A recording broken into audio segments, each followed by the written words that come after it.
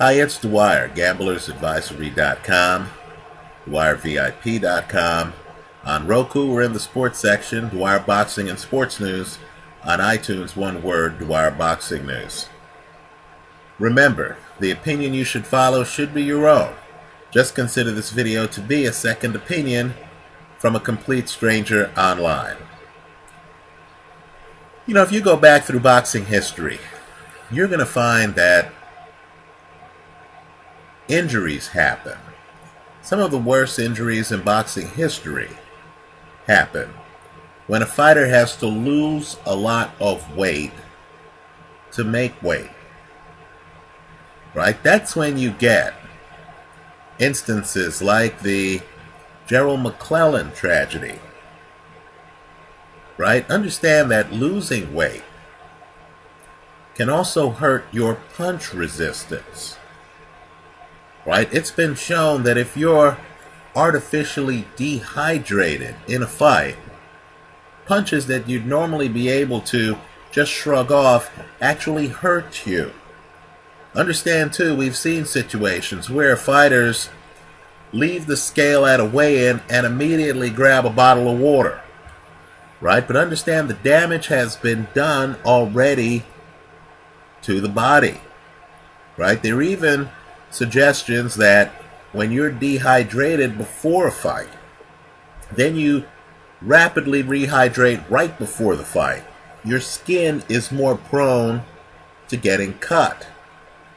Right? So it's very important, in my opinion, that we create a rule structure that doesn't force fighters to hopelessly drain themselves and endanger themselves before fights. Now you have a 25-pound gap. It's outrageous. Right? A 25-pound gap between light heavyweight, 175, right? Think Jean Pascal, think Adonis Stevenson, think Sergey Kovalev, right? And cruiserweight, 200 pounds, right? That's a 25-pound gap. Now understand, it used to be worse than that. Historically, you didn't have a cruiserweight division back in the day.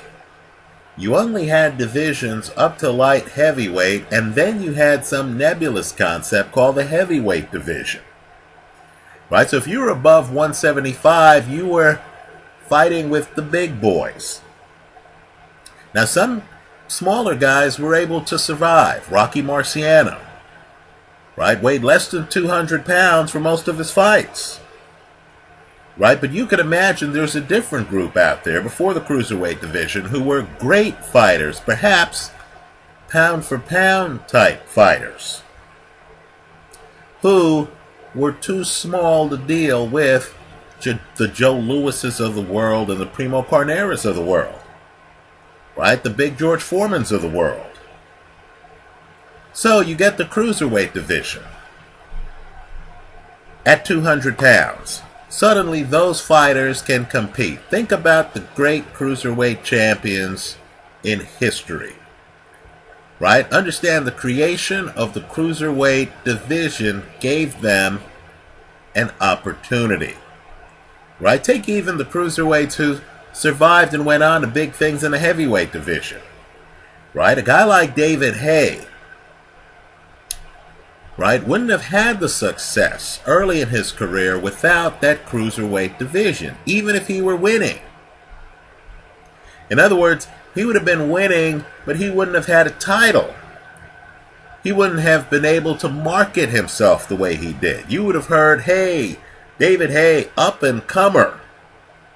Right? That's not quite the same as saying David Haye, cruiserweight champion.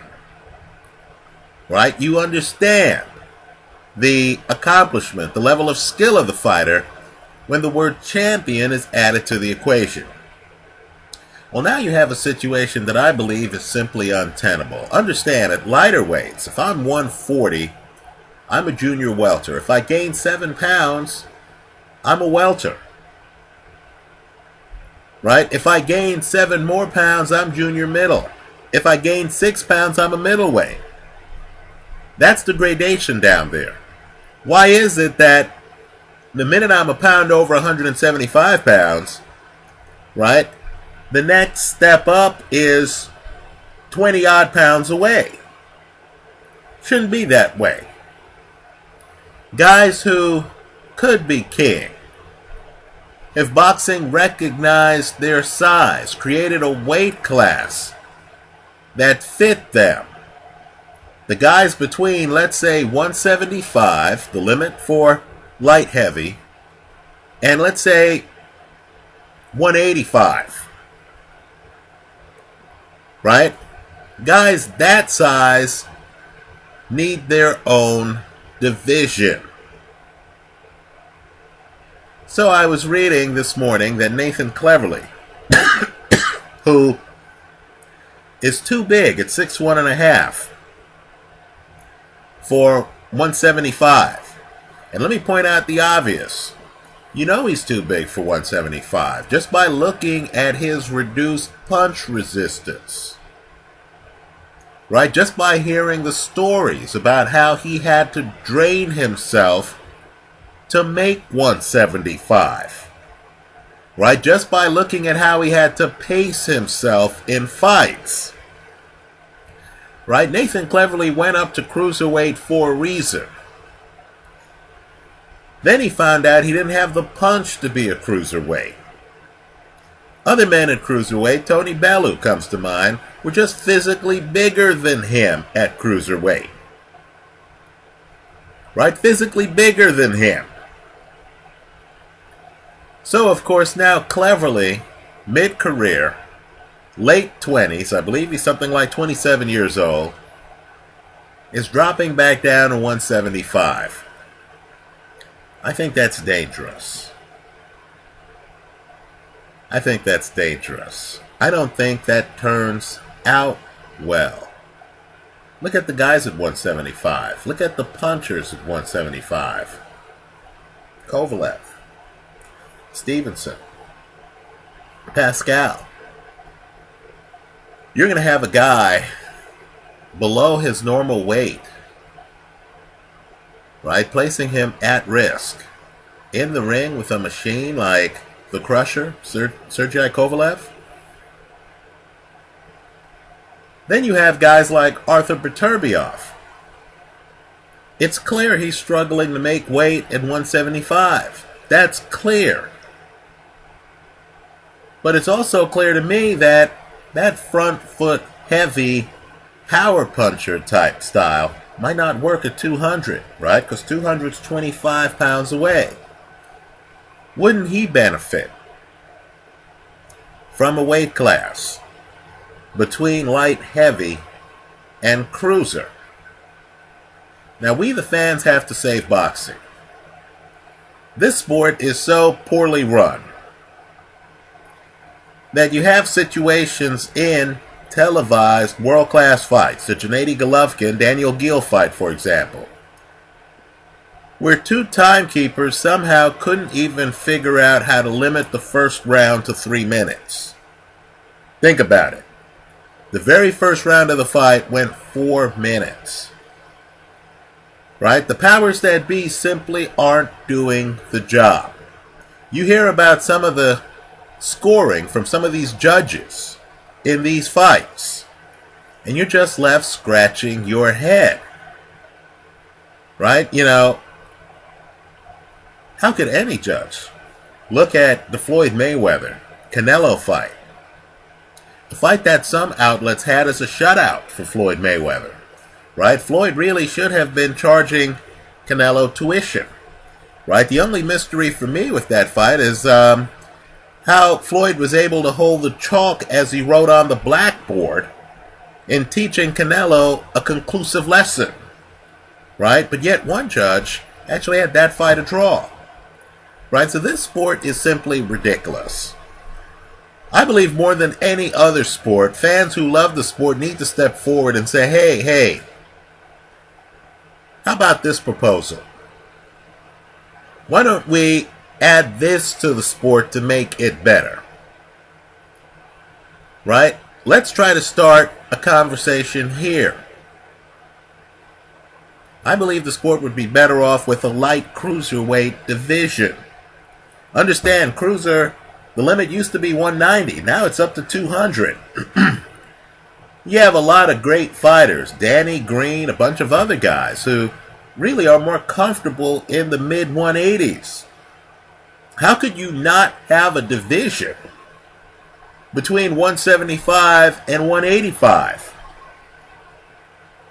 Right? Aren't there fans who want to see Nathan Cleverly fight in his natural division? You don't want to see Nathan Cleverly dehydrated, reaching for water at a weigh-in, trying to make 175. Don't you, in fact, want to see him at 185? Even 190. Understand, you have some guys right now, some of the elites at 175. Jean Pascal comes to mind. Look at Pascal's fight history. You're going to notice some fights Pascal had above 175 pounds.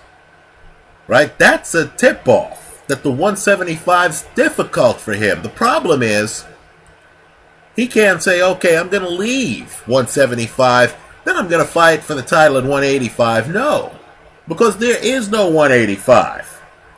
Right? He would have to leave 175 and then compete at 200 pounds. Right? And so, we need a division that's somewhere between Sergei Kovalev at 175 and Johan Hernandez at 200. Right? The world has changed. There was a time when Lennox Lewis was viewed as a big heavyweight. Now, size-wise, you have several guys. Think Tyson Fury. Think both Klitschko brothers. Right? You have several guys. Marius Wack, who are at least Lennox Lewis size. Right? Today, Big George Foreman, you have to ask yourself why the word big's attached to his name. Right? Because everybody's walking around at that size. Right? David Haye is viewed as a small heavyweight, but yet David Haye is much bigger and much heavier than former heavyweight champion Rocky Marciano. Right? So, I hope boxing considers the money to be made. This is how poorly run the sport is, folks. You have to convince the sport to take advantage of obvious money-making opportunities. Right? I hope boxing understands there's a lot of money to be made from a light cruiserweight division. Right? Maybe a Danny Green who didn't want to be fighting at 200. Just look at the weight restrictions he put in some of his fights. Maybe a Danny Green comes back if you make a weight class that fits his weight class. Maybe a Nathan Cleverly is able to eat some extra food before a fight so he doesn't have to stay on the ropes for periods of time in fights. Right? Maybe a Jean Pascal says, hey, this is great. I can have that extra steak. I can have the potatoes with the steak.